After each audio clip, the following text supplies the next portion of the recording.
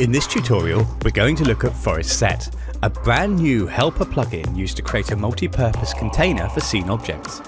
A Forest Set object can be added to a forest object as a collection of geometry, surfaces, references, or areas. Multiple forest objects can share a Forest Set, making it simple to add or remove areas, geometry, or surfaces and update several scatters from one easy-to-edit location. In this tutorial, we'll use the Forest Pack 8 promo scene to take a look at how it works, and we'll start by looking at how to use Forest Sets for areas. To simplify things, I'll demonstrate using just two Forest Pack objects. This is a somewhat limited example of what you would probably expect to do in production, but I just want to keep it nice and simple to make sure the basic principles are clear. So the idea is that you've got two Forest Pack objects. One adds trees, and the other adds buildings. I want to use the same areas for both to create villages on the ledges of these mountains. In older versions of Forest Pack, that would mean adding the same set of areas to both Forest Pack objects. But in Forest Pack 8 and above, I can now use a single Forest Set instead and manage both Forest Pack objects from a single location. To add a Forest Set, go to the I2 section of the Create panel, click the button and drag out a Forest Set icon in the scene. The interface is very simple to understand. It's basically a list to which you can add scene objects. To start with, I'll add a single spline area to the list by clicking on the plus symbol and picking it. The Forest Set now contains a single area. Now, we just want to add the Forest Set to the areas rollout of both Forest Pack objects. This set contains splines, so we'll add it as a spline area, but you could use it for objects too. You'll see that items appear inside the spline, just as though you'd used a normal area. Both Forest Pack objects are now driven by this single set. That means I can easily add or subtract areas anytime, and they will both update. Even with just two, forest objects can easily halve the number of clicks. But imagine if this is 5 Forest Pack objects that link together, in which case you've saved a lot more effort and made the scene much easier to manage in the bargain. You're not limited to using Forest Sets for areas though. It works for the scatter source items too, whether that's geometry, lights, or something else. In this demo scene, I've got a lot of castle buildings which I've categorized into 3 sizes. I could add all of them to one Forest Set, but if I divide them into 3, it makes it much easier to adjust the probability of the 3 types.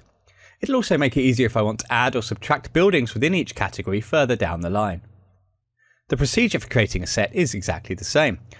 Just draw one in the scene and go to the Modify panel. To add multiple objects, click the Add Multiple button and then select them from the item picker list. In this case, I'll just add the small castle objects. And that's pretty much it. To save time, I've already created the other 2 sizes. One little detail worth mentioning here is that you can make it easy to identify a Forest Set in the viewport by giving the logo a specific colour. To do that, you activate the Use Wireframe Colour option. You can now change the colour just by clicking on the colour swatch up here. You can use Forest Sets as scatter items in the regular way, adding them to the items list. All the items in a set will inherit the settings below. So for example, I can lower the probability of all of the large and the medium castles quite easily with just a couple of clicks. As you can see, it's a new way of working with Forest Pack. And remember, these Forest Sets could be used in multiple Forest Pack objects, so you could easily be adjusting the scatters for loads of objects from a few easy to update locations. Finally, I'm going to demonstrate one more really powerful feature of Forest Sets, which is its ability to automatically load items from a layer. This has many uses, but it can be particularly powerful when using imported CAD files that contain references and areas. To use it, you create a new Forest Set and enable From Layers. In the Layers list, enter the name of the layer you wish to use as a source. If you want to use multiple layers, just enter them as a comma-separated list. Next, you can use this Forest Set in any part of Forest Pack that accepts an input, such as areas, items, surfaces, paths, or in this demo, as references. So I changed the distribution mode to references, which lets you scatter an item onto the pivot of an object in the scene. I'll then pick the Forest Set from the scene, and you can see that it's added a catapult to the 2 dummy objects in the reference layer.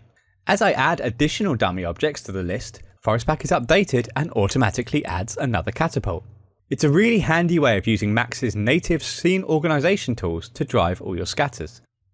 Before I leave, there's one little caveat I want to mention with this last feature. At the moment, if you make a change to the objects in this layer, you might need to do a manual rebuild to force Forest Pack to register the update. So to make that easier, we've also added a new button to Forest Lister at the top here. Just select the forest items you want to rebuild, or simply click here to select them all, and then click the button. And that brings me to the end of the tutorial. That's just a couple of examples to help you get a sense of how forest sets work. I hope you can see how they can be used to dramatically simplify the creation and editing of complex scenes, as well as making it easier to create entire ecosystems, especially when used with linked areas, another Forest Pack 8 feature that we'll demo in our next video.